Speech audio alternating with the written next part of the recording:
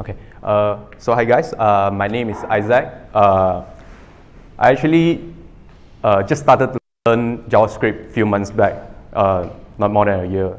So one thing coming to my mind is for many meetups that I attended, they are too advanced for me because I'm a new learner. Is there anyone learning JavaScript just a few months ago? Or oh, okay. I'm feeling stressed now. Okay, yeah. So I'm coming from a C# background, and then just recently I have the thoughts to learn to do mobile apps. So the first technology come to my mind is React Native. It's very hot now. So when it come to my mind, then I try to learn it, and then I have to learn React.js, and then eventually, I have to learn JavaScript. So by learning the JavaScript, I go through a book, VanillaJS. I'm pretty sure many of you heard of it. And then it's very advanced for me as a new learner and very complex. So and then I stumbled upon a very easy way. Somebody just summarized everything for the object-oriented design in JavaScript. So I thought can share with some of you and beneficial for the new learners. Yeah. So I'm currently a software engineer at Track Systems. We are a POD solution, proof of delivery. So we targeting the logistic industry. Yeah. So I'm currently doing React Native over there. Okay. So this is the code that coming, making fun of the bad class design. You wanted a banana, but you got a gorilla holding the banana and the entire jungle, which clearly the very bad design. So, which is why the first thing when I try to learn JavaScript, the first thing is I try to learn the object-oriented design. So, today I'm going to present 4 common patterns. The first one is factory object creation pattern. Second one, constructor pattern. The third one, pseudo-classical pattern. And the fourth one is, I study from this VanillaJS. The author actually written this OLU, so object linked to another object pattern. This is going to be a very high level presentation. So for the first pattern, factory object creation pattern, is also known as factory pattern. Basically, any function that return an object, we can call them as a factory design pattern. And it uses factory functions. As I say, any functions that return an object, we can call it a factory functions. And the objects will have the same properties, including the state and behaviors. So this is the example. We have a function called makeGorilla, and we explicitly returning an object with an attribute name, number of banana, and a show-off function. And then we declare a variable called John, a new object, and then we call the function makeGorilla, and then we call the function show-off, and then do the console login. So for this pattern, there's some drawback. We cannot know how the object was created. For instance, we can't use the instance of, we can't use the get prototype of to know how, what is this object. Like the John belongs to the makeGorilla class or the Gorilla object. And the second drawback is they don't share the behaviors. What it means by that is John itself have a show-off pattern, and Rock itself have another show-off function. So which means that in a large system, if I have tens of thousands in one jungle, I have a huge root of Gorilla, is going to cause a lot of memory issue, yeah. And if space is a concern, so then introduce another pattern called constructor pattern. So basically, constructor function is just a normal function. When we call it with a new keyword in front of it, it's also known as constructor function. So when we call with a new keyword in front of the function, there is a 4 key thing will happen. Immediately create a new object. This inside the function will be set as the new object. Function could execute within the new object execution context, and it will implicitly return a new object. So take from the previous example, I have a function called Gorilla. we can use this.name equals to name, taking the parameter in, and then here clearly we don't have any return keyword, and then we declare the method called this.showOff. So then from the John there is a new keyword in front of the gorilla with the parameter, with the attributes, and then can do like John.showOff, which essentially do the same thing. So now the difference is we can do the extra console logging like John instance of gorilla, which return us true. So this is the solution for one of the drawbacks that I mentioned previously. We can check the type now. We can check the instance now. Okay, then we come to the third pattern, pseudo-classical pattern. So which is one of the considered advanced topic for me when I study this JavaScript, is a prototypal delegation. Yeah, so for this code example, we have a function gorilla, and basically it does nothing. Not to say do nothing. It's we do the same thing as the previously. We have the name, we have the number of banana, but because the previous, sorry, I missed this point out. For this pattern, constructor pattern, if we can see, we have a John, we have a rock, but the show-off function itself is still exists in each of the John and the rock. So it doesn't really solve the memory consumption problem as compared to the first one. We only solve one of the drawback, which is we can use the instance of now. So for the third pattern is actually for us to solve the last drawback, which is we can use the prototype. We can call gorilla.prototype.showOff. So now when we create a new object, John and Rob, we can call the showOff method.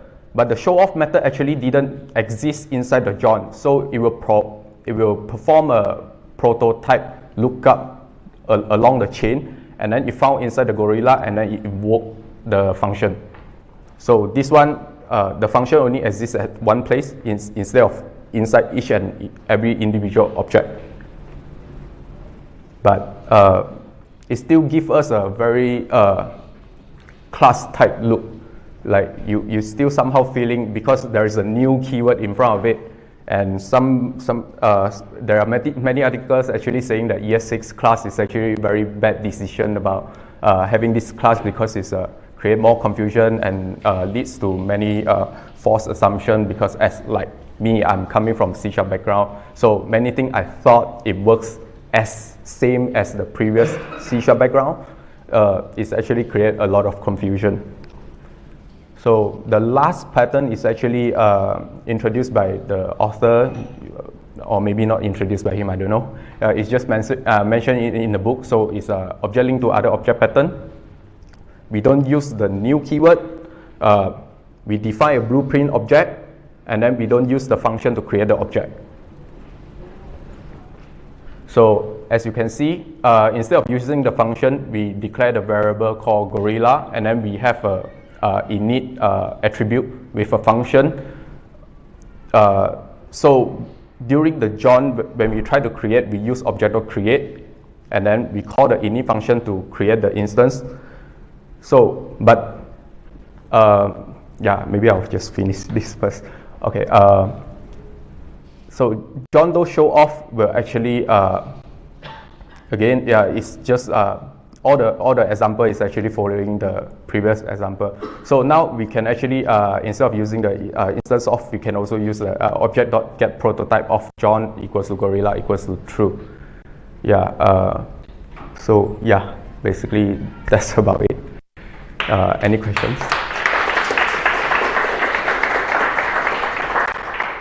Since you guys are not really a new learner, right? Actually, I have some question to ask you guys.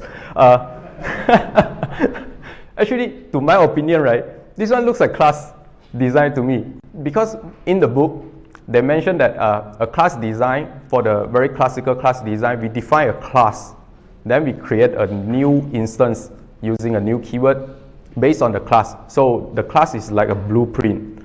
But to me, this one looks like a blueprint for gorilla as well. And then I just, instead of using the new keyword, I use the object of create to create an instance out of the Gorilla. Do you think that my assumption makes sense? Is it the same or no? Yeah. The class is a synthetic feature for the ESX. yeah. Yeah, I know. There is no class design. Yeah, I'm comparing this one with the classical class, as in C#, Java.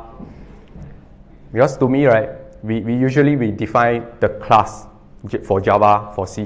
We'll define the class first. Whenever we need to use it, we declare a new instance, right? Yeah. For this one, it looks definitely the same to me. So, you guys want to debate something about it? We have to think along the lines of JavaScript is more about type-based object-oriented rather than like using class-based. Okay. Sorry, is that a question? Sorry, did I miss something? Oh, okay. Okay. No. I'm not sure. Okay, maybe check out this somehow like method. Maybe kind of see. Okay. Yeah.